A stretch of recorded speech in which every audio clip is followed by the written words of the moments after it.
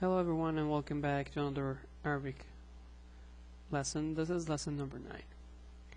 So today we have 3 more letters to learn, and the first one is the letter Fa. This is how you write it. It's a loop with a curve and a dot. So this is the letter Fa. The pronunciation is Fa. It's like the English F. Fa.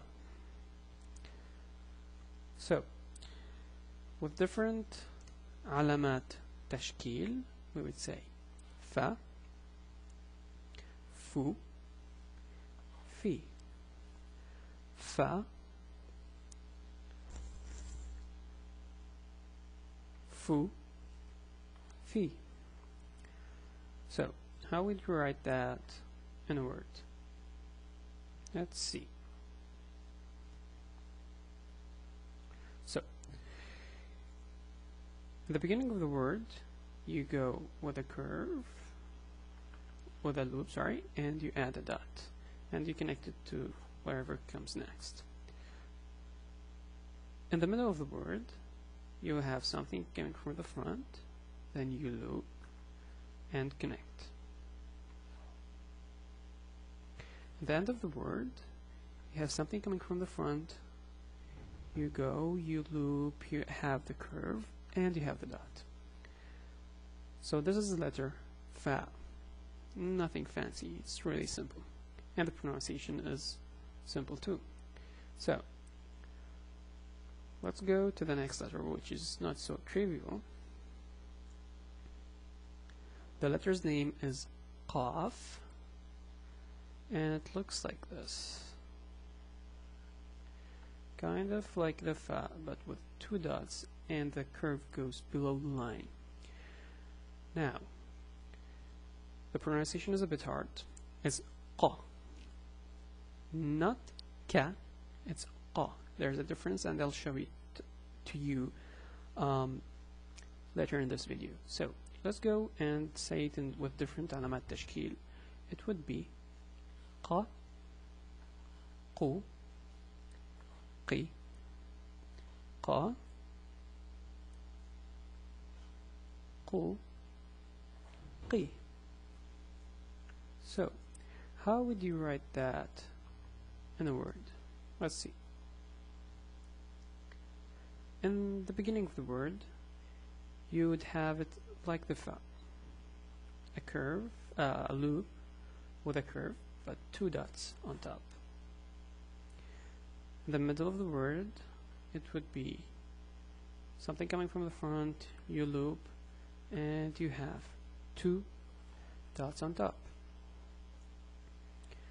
In the end of the word, you have something coming from the front, you go, you loop, you go below the line with a curve, and you have 2 dots. So this is Qa.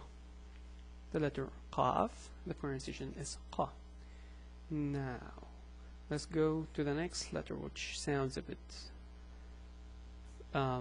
close to this letter, but you have to distinguish between them when you say it, because there's a big difference. Now, the next one is a letter that you saw before in the first lesson. It's the letter Ka.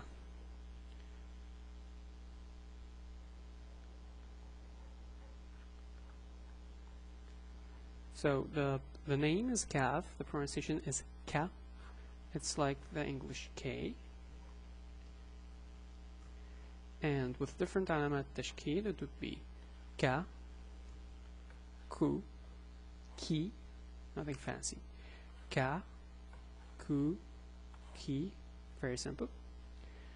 Now, how would you write it in a word? Let's see. The normal way to write this letter would be something like this. Straight line, a curve like this, then you connect to whatever comes back behind. There's actually different ways to write this letter depending on what comes next, but this way works with everything. The next okay, so in the middle of the word we have something connected to the front. Then here's two ways to write it. You can go with the same way you did with the front of the word. So go stick, curve, make sure you connect it to the line coming from the front, and continue. Another way is to have something in the front, then you go just have a stick like this, go down, continue, and afterwards you would add this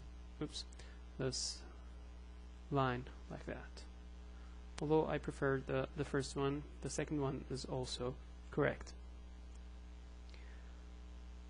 So in the end of the word you would have something connecting from the front, then you write the normal shape of the letter, and that like in the alphabets. Another way to write that, which people usually do when they're handwriting, is instead of this shape, which is called Hamza, they just have a swirl, you know. So this is the letter Kaaf. Now I'll just tell you very what's the difference between the Qa and Ka. Very fast. I'm just going to emphasize the fact that you have to pronounce these letters correctly, because if you pronounce it not good, then they're saying something different. I'll give you an example. Well, if I say قل, this is a verb that a tense of the verb where you order someone.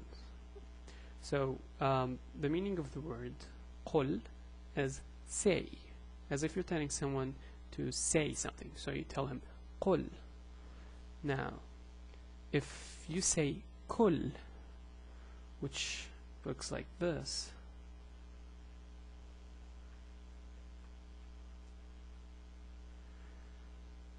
well, when you say كل instead of قل,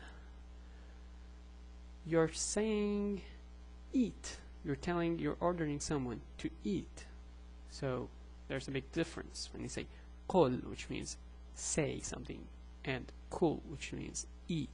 So just to emphasize the importance of pronouncing these letters correctly. Now I'm going to have lessons where I distinguish between different letters in the alphabet and what happens if you pronounce one not correctly.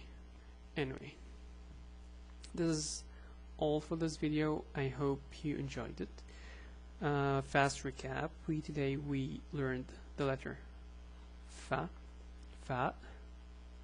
Qaaf, which is Qa, and Kaaf, which is Ka. Thank you for watching the video, and see you soon.